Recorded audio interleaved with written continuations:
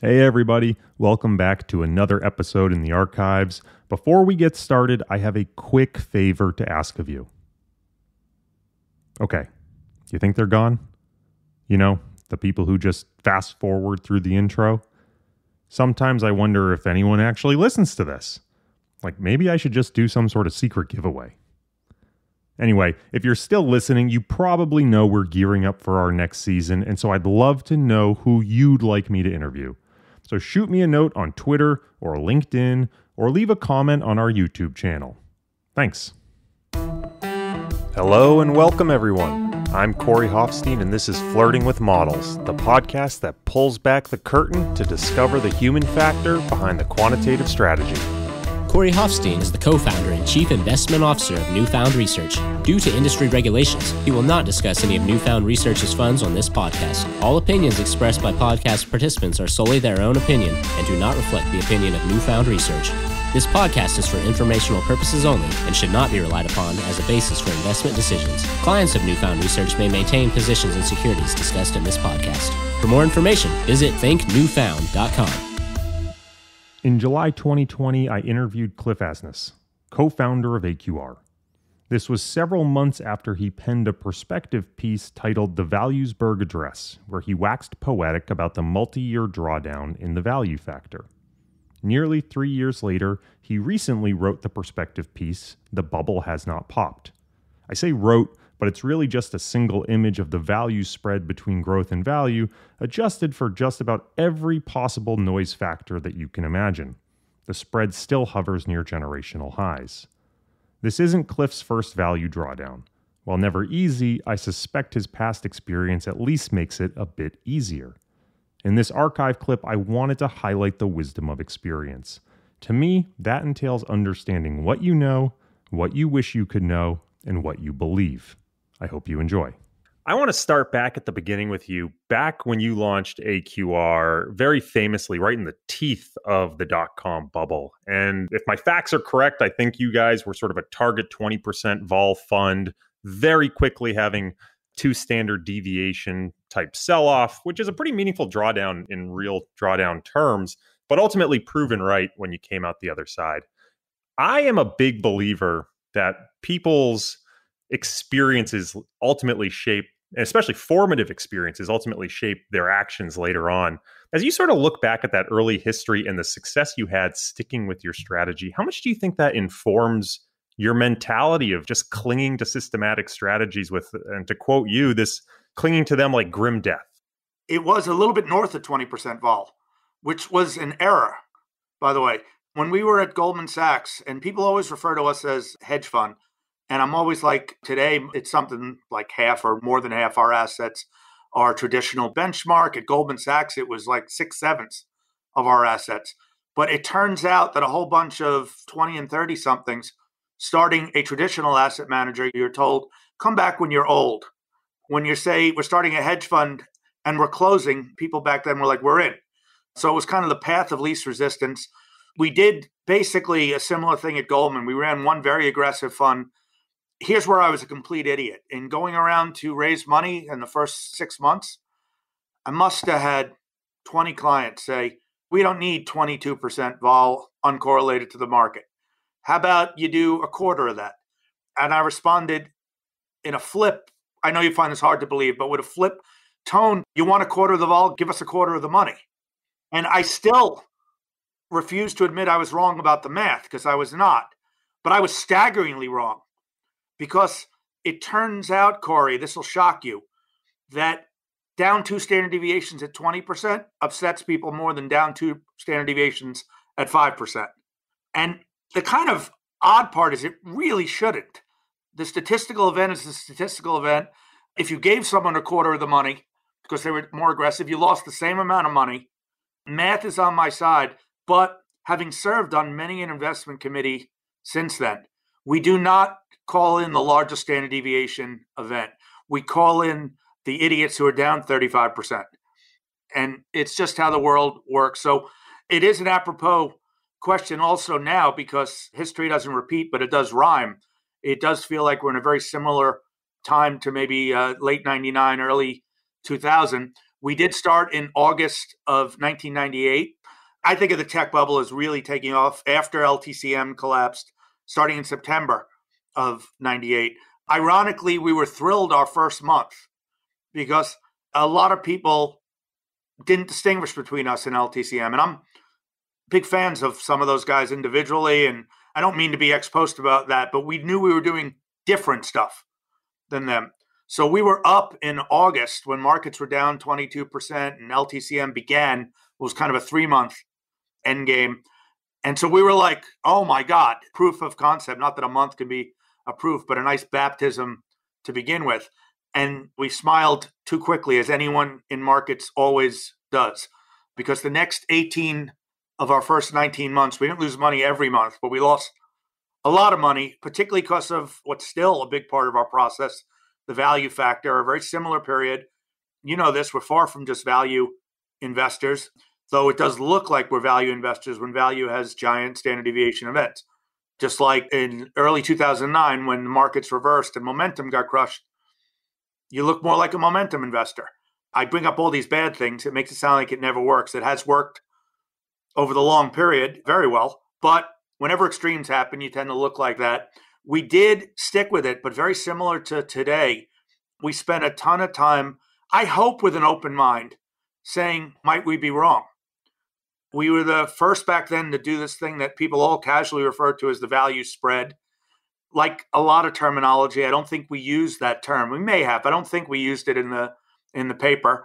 Very similar to stuff I've written now. The paper's data ended in November of 99. And I remember 3 months later presenting, because our conclusion was cheap versus expensive. We're at great extremes. Things were very cheap and very expensive, higher than any time in history. The 3-year going forward prospects for value are very good. And 3 months later, I had to say, no paper has ever been this wrong this quickly. The paper, thankfully, we did forecast 3-year horizons, and it was dramatically right when it all played out from the time we wrote the paper. But we all know being right and surviving are not always the same thing. We did learn, I even shudder to say we'd learned a lesson. I think if you asked us before, do you have a 5 Sharpe ratio? We'd say no. We have a good Sharpe ratio. Call it 1 for want of a nicer round number. We often say if it's above 0.5 in an uncorrelated process, everyone would want that in the portfolio. The market's not a 0.5 Sharpe ratio. It's about a 0.4 Sharpe ratio. If you could find another stock market uncorrelated, which you can find other stock markets, but they're pretty correlated to the US. Find another one uncorrelated with the same risk premium, you'd be excited. Having said that, you take a 0.5 to 1 Sharpe ratio itself in a normally distributed world has tremendously bad periods. In the actual world, which is certainly fat-tailed, everything has, I remember, fourth quarter of 96, and I'm dating myself a bit here, literally, it was better. It was a positive 4 standard deviation quarter. We've seen negatives. We've never seen 10s or 20s. I don't think we will. I don't think it is. I don't want to beat on LTCM, but I don't think it's that kind of an issue. But anyone who is in finance who doesn't think the world is somewhat fat-tailed hasn't been paying any attention. You may have noticed I've had a little bit of a Twitter fight with someone who seems to think that we don't know the world is fat-tailed. That particular fight is about whether it's priced into options enough. But my dissertation advisor, Gene Fama, called with Ken French, I believe his dissertation on the market being fat-tailed, that was at shorter horizon. So we've known that forever. So you sit on top of a modest, but we think real Sharpe ratio. You got to think it's real. And then your job really becomes to defend it, stick with it, and realize that Sharpe ratio over the long term. And that is just far harder. So I don't think before 99, we would have said something dramatically different in terms of the facts, but a lesson on how hard it is to stick with something that you absolutely believe is true and real. Not just for clients, but even for you.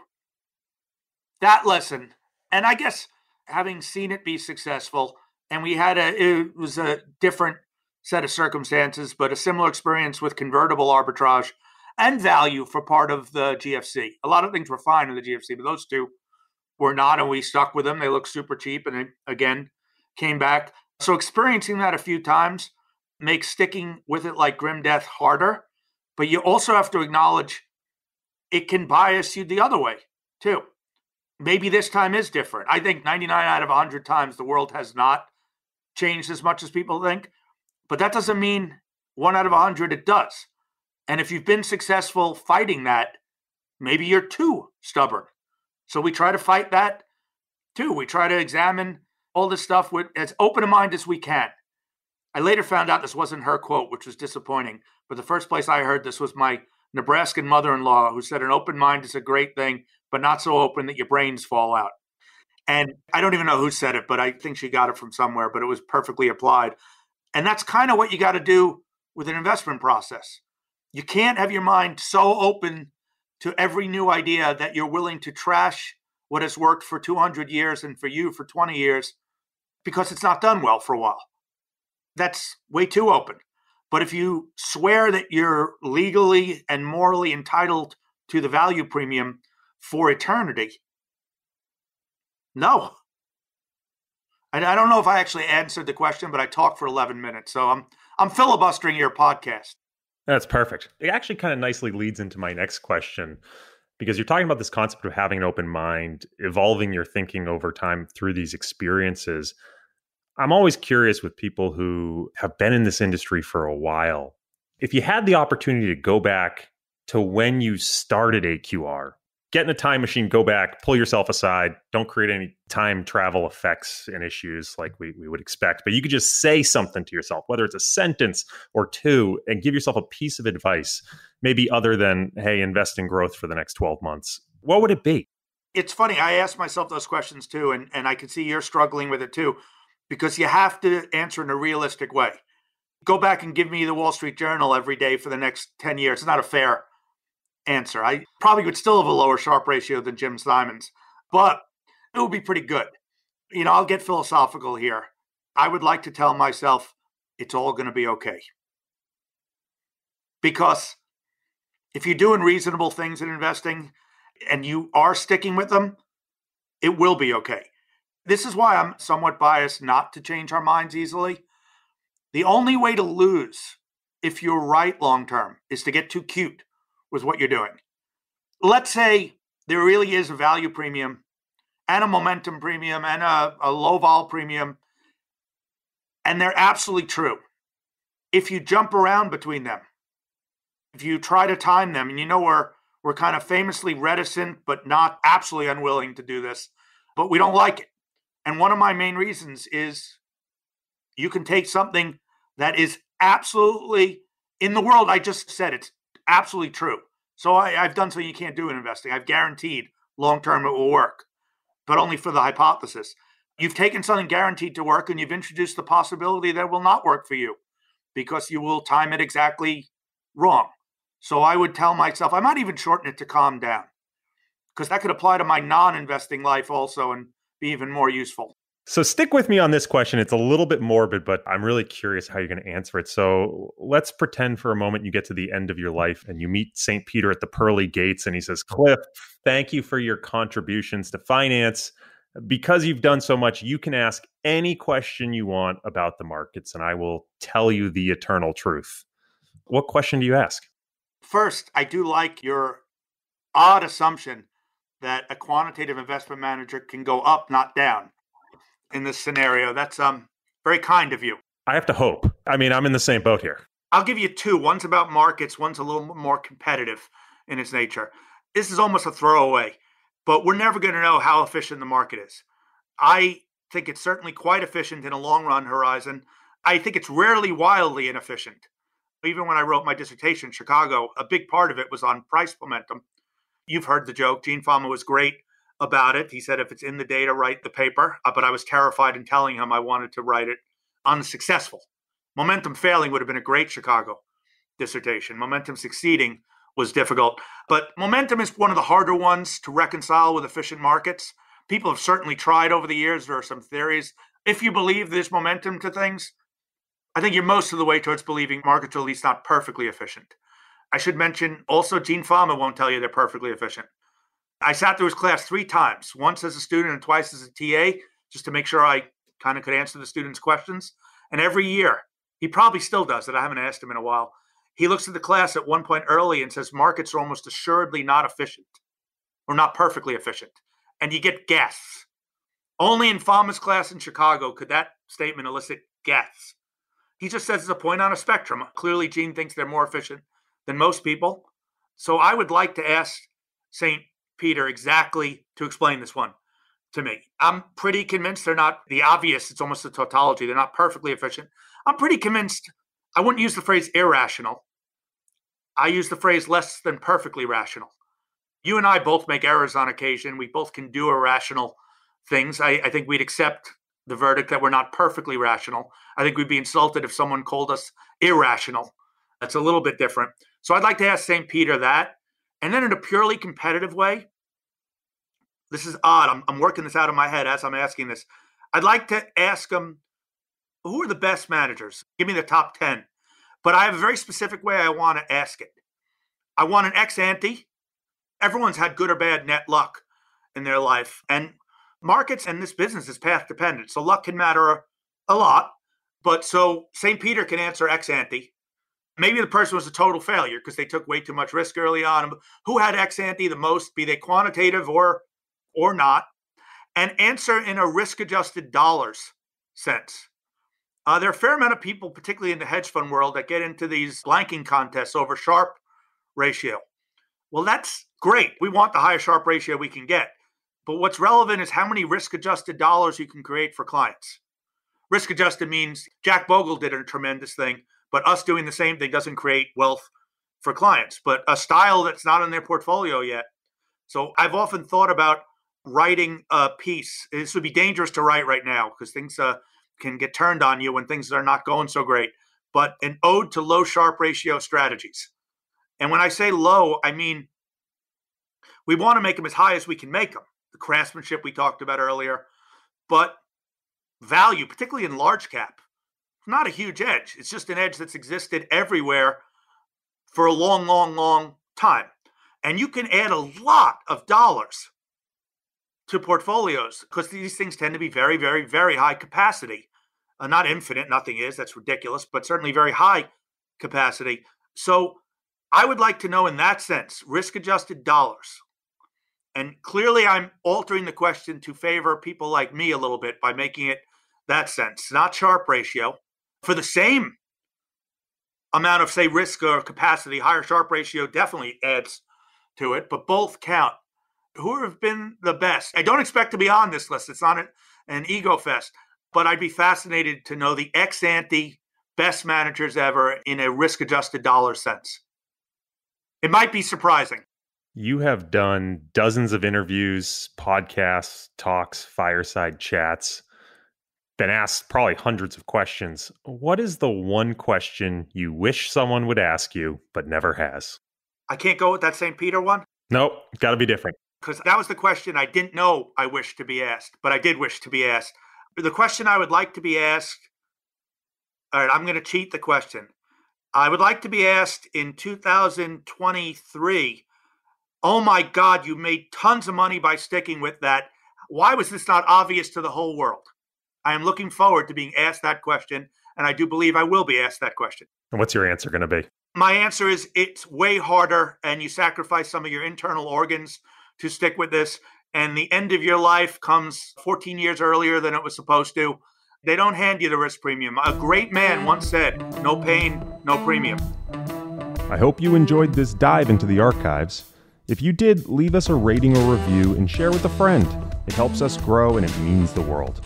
Thanks for listening.